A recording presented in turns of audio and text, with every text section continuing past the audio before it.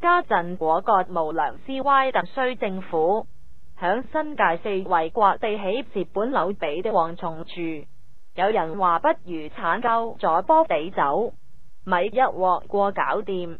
各位老友記唔記得果樹曾經有條軍用飛機跑道㗎？屌喇媽，阿爺你都黐鳩線，乜粉嶺有機場嘅咩？你搞錯錦田八鄉個石崗機場站嘛？屌你老味，唔夠知就死撚開，咪撚咗鳩住我講啦！我今年都80有8，仲有幾耐命仔可以響呢樹爆料？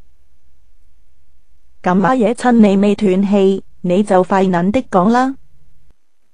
其實香港除咗對面海個快活谷跑馬地馬場、啦沙田馬場之外，響20世紀30年代，響粉嶺都有個軍地馬場㗎，響沙頭角公路北邊啦南邊，俾山圍住嗰個山谷平原。原本嗰樹係英國陸軍軍營，所以叫軍地。收尾俾賽馬會租咗嚟做木馬場，起埋個會員俱樂部，俾啲鬼佬嚟呢樹騎馬仔玩打獵。中華民國15年10月30日禮拜六，我得半歲人仔4腳爬嗰陣，果樹第一擺搞跨欄賽馬。中華民國16年用灌木起咗個跑馬場，一路玩到蘿蔔頭打到嚟香港。